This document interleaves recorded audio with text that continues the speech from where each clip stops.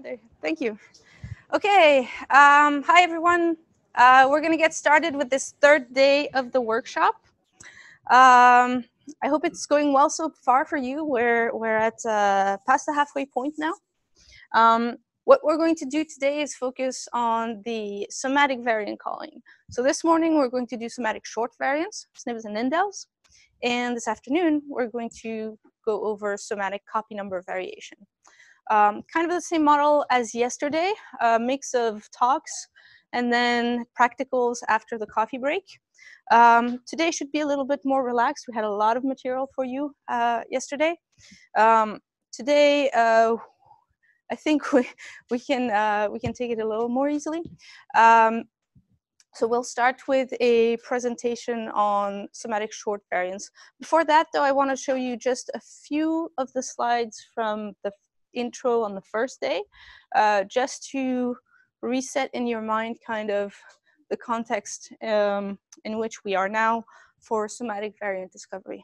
So I'm not going to go through the entire presentation that I gave you on Monday, but I want to just recap a few of the first slides just to set the stage, and then Andre will go into the details of how the somatic short variants workflow works. All right. Oh, slide advancer. Did we lose the slide advancer?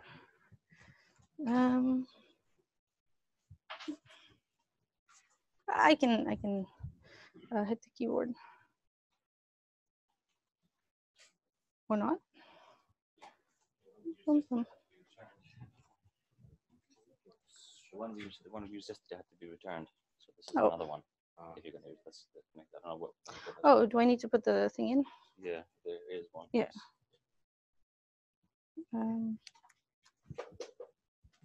There's one free part there. That's. Oh, over there. Okay. Pause.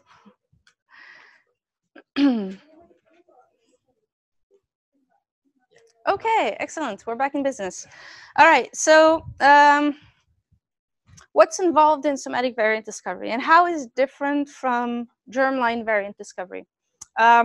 We went over a number of details yesterday about how germline variant discovery works, and we showed you kind of how the modeling is done, what are the expectations in the germline context. In the somatic context, we have some different expectations. We have to adjust our model because of the very different environment we find ourselves in terms of the underlying biology, right?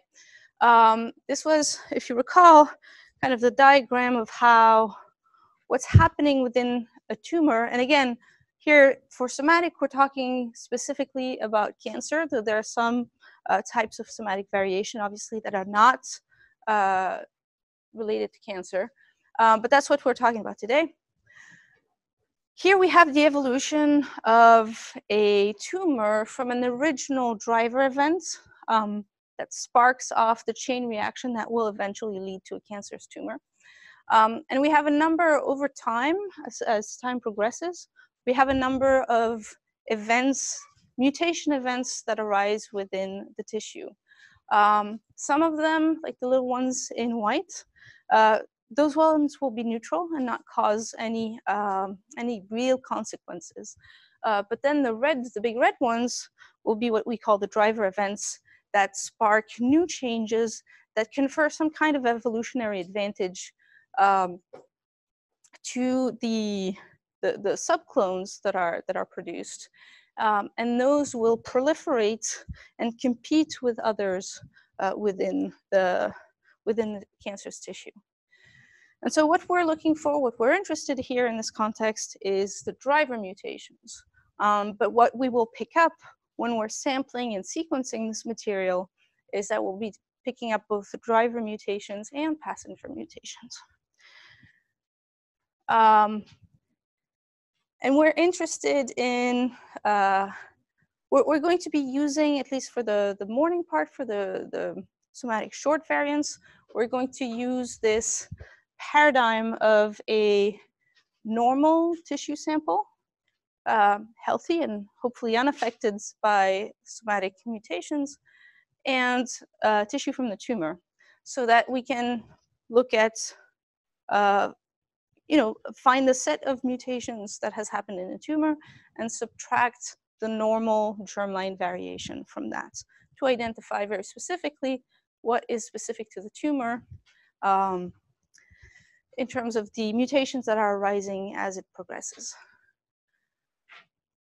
Again, the complication that we're dealing with in the cancer context, you'll remember the slide as well, is that when we're sampling the tissue, we're not sampling a pure clone, we're sampling a mix of cells, and depending on the skill of the person doing the sampling, on the complexity of the tumor, and the stage of progression of the disease, we'll have more or less heterogeneity in terms of both the mix of tumor and normal tissue that we're collecting, and also within the tumor tissue, there's some heterogeneity of different subclones with different mutations in them.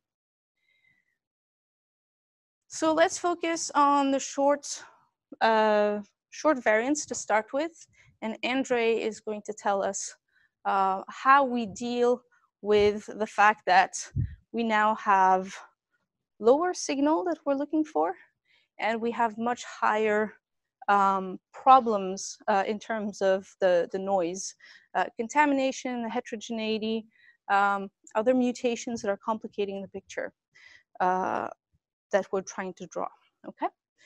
And so I'm gonna stop here with this intro presentation. I just wanted to remind you of the particular challenges that we're dealing with in the somatic context. And Andre is going to explain how we actually can identify these mutations with high sensitivity and precision.